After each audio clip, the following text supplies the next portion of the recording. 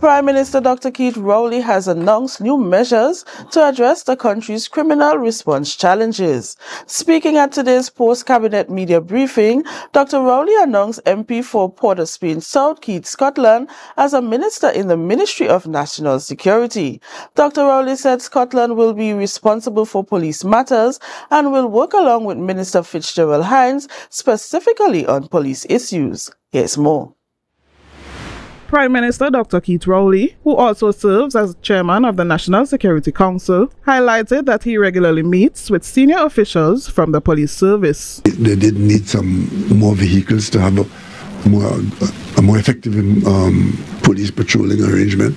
The cabinet responded by providing the money so that they can get 50 vehicles at short notice. We got that done. To further strengthen the government's efforts, Dr Rowley has advised the President to appoint an additional minister to the Ministry of National Security. We believe that an additional management interface with the government, with the cabinet, is required. So I have appointed MP Keith Scotland as minister in the Ministry of National Security, particularly to deal with police issues. This new minister will work under the guidance of the current minister with a specific focus on police response and related issues.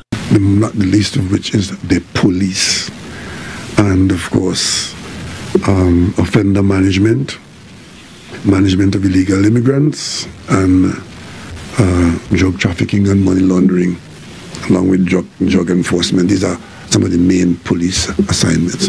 Given the importance of these issues to the Cabinet's overall strategy, Prime Minister Rowley confirmed that Minister Scotland will also serve as a member of the Cabinet. This appointment ensures that the Ministry's work on these critical areas will be directly communicated to and considered by the Cabinet. Travisio Phillips, Tobago Updates Television News.